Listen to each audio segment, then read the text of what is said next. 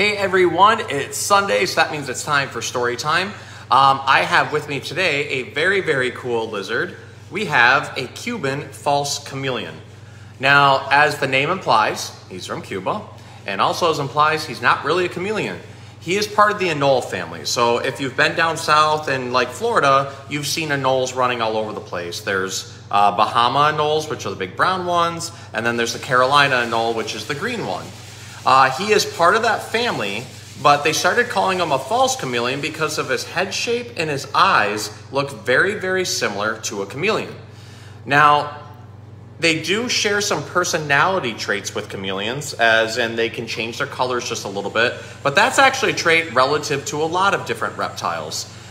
Depending on temperature or depending on mood, a lot of reptiles can actually change shades of their skin tone. So they can go from grays and blacks to browns and even different shades of green. And the Cuban false chameleon is no different. Now, this guy is really cool because Cuba's not like the biggest island there is, but there's a lot of diversity in the animals that we find there. And the Cuban false chameleon is only found in the western part of Cuba, and they live in like kind of the transitionary area between dry forest and upland wetter forest. So these guys are known for usually just perching themselves in trees all day long, and they're also classified as a lounge lizard because they spend a lot of their time literally just sitting around. Wild observations have shown, oh, what are you looking at? Wild observations have shown that they are inactive 60 to 70% of the time that they're awake. So they're literally just waiting around, but if they make themselves active, they become prone to predation. So the more they're moving around, the more animals can see them and then they could be eaten.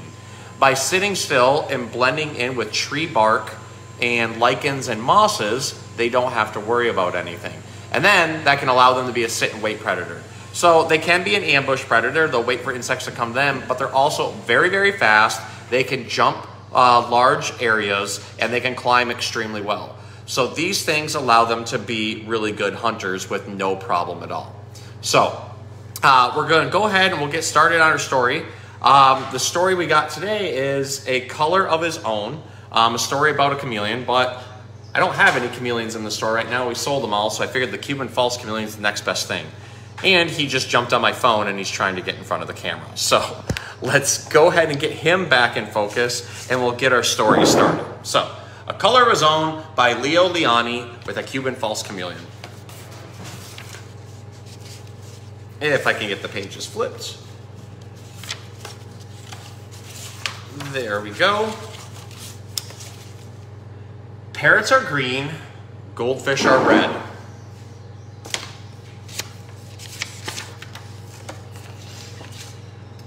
Elephants are gray, pigs are pink. All animals have a color of their own. Except for chameleons. They change color wherever they go. On lemons, they are yellow. In the heather, they are purple.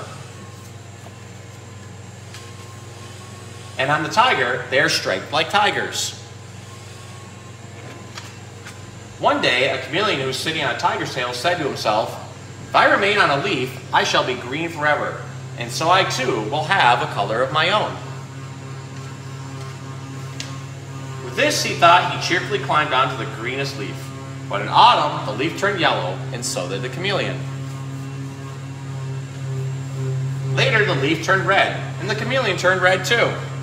And then the winter winds blew the leaf from the branch, and with it, the chameleon. The chameleon was black in the long winter night. But when spring came, he walked into the green grass, and there he met another chameleon. He told his sad story. "Won't we ever have a color of our own?" he asked. Our little guy was trying to get away. "I'm not afraid," said the other chameleon, who was older and wiser. "But," he added, "why don't we stay together? We will still change color wherever we go, but you and I will always be alike."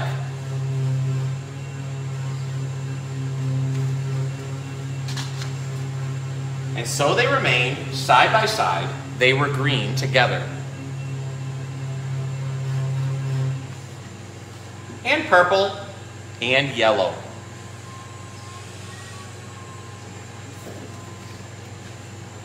and red with white polka dots, and they lived happily ever after.